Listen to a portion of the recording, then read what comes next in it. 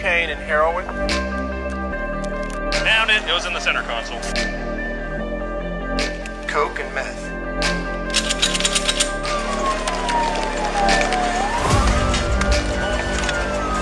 There we go. Oh, God. Oh, damn. Is the white powder in this methamphetamine? Bingo! Crack cocaine. Hard drugs, Car's actually pretty clean except for the cocaine. soft charges. So guess what? You're gonna get a city ordinance ticket for it and you go home tonight, all right? What's that though? City ordinance, just the disorderly conduct violation. So do I have to go to court for that? You can, or you can pay it out. Cocaine possession is a felony in Georgia, We're both gang members, so I'm gonna pat them down. but in Sandy Springs, it's not even a misdemeanor. You don't get a state charge. You just go through the city of Sandy Springs, and that's it. We have a city ordinance violation for drugs. That's all you're getting cited for. It's like the easiest way instead of taking you for a felony possession, which this would be a felony possession. Okay? I'm giving you a warning for the window tint. You're not getting a ticket for that, just for the cocaine. Take it easy. Why does Sandy Springs charge suspects with disorderly conduct when they could be charged with state drug charges? Well, there's a couple of reasons. One, if we do that, they end up going downtown and nothing ever happens. They oftentimes beat our police officers back out on the street faster than our police officers can get through with the paperwork and back to headquarters. We just found that they never get prosecuted within the Fulton County system because it's overwhelmed. Has Paul Howard had anything to say on this? I haven't talked to him about it. We did. They did it because they thought that our system was simply too slow. Are they right? I believe that the system is too slow. I believe that our current Fulton County criminal justice system is in great need of overhaul. Turn around. Turn around. Well, what I do?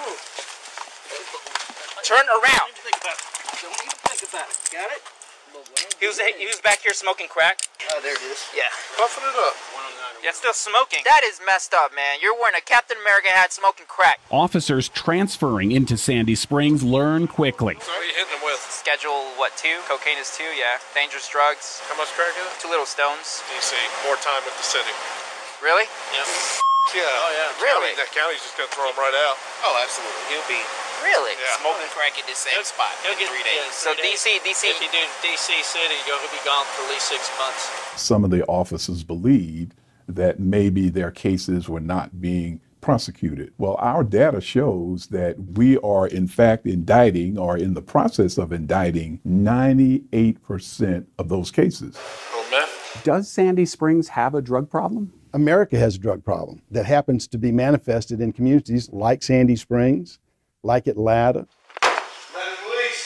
But this is how Atlanta handles the same cases in the same county. I got some heroin over here. A defendant out on bond for this felony heroin arrest in Atlanta You got any idea with you? was caught with meth in Sandy Springs, Just relax. where he was charged only with city disorderly conduct. Keep your hands out of your pocket. The same low-level citation Is there any in there?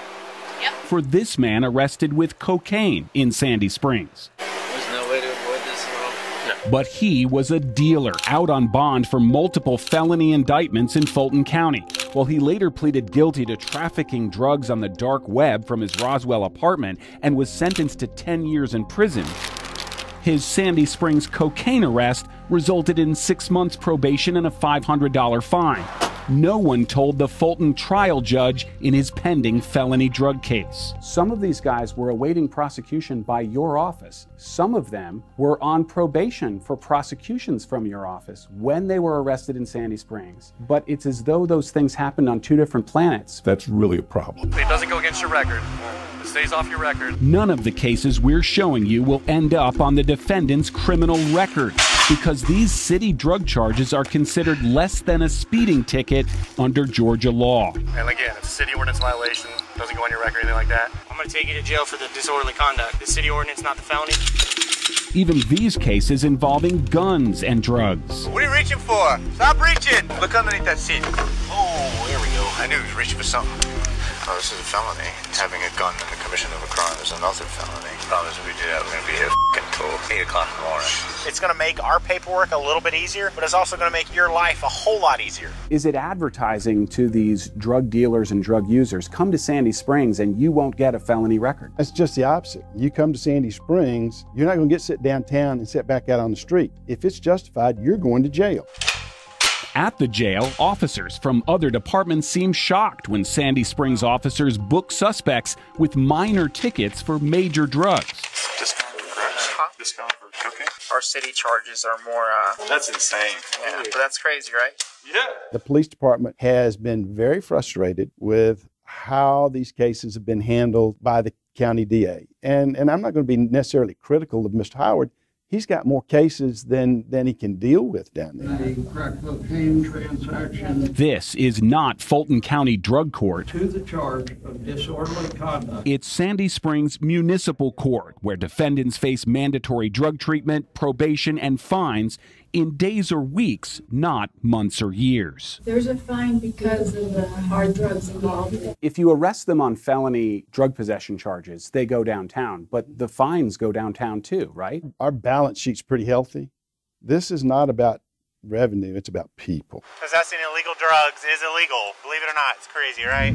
Fulton County District Attorney Paul Howard broke some news in our interview. He says he's going to ask the Georgia General Assembly to enact legislation reforming the Superior Court system to speed it up. Right now, it can take a year or more just to get an indictment on a felony arrest. I guess the question here is, does Sandy Springs actually turn a profit on a municipal court? Faith, they do turn a profit, $1 million a year profit, but that's just 1% of the city budget, and disorderly conduct cases are a fraction of that. However, our analysis of more than 700 disorderly conduct cases shows 64% of them in Sandy Springs are actually drug cases in disguise, and residents have no way of knowing.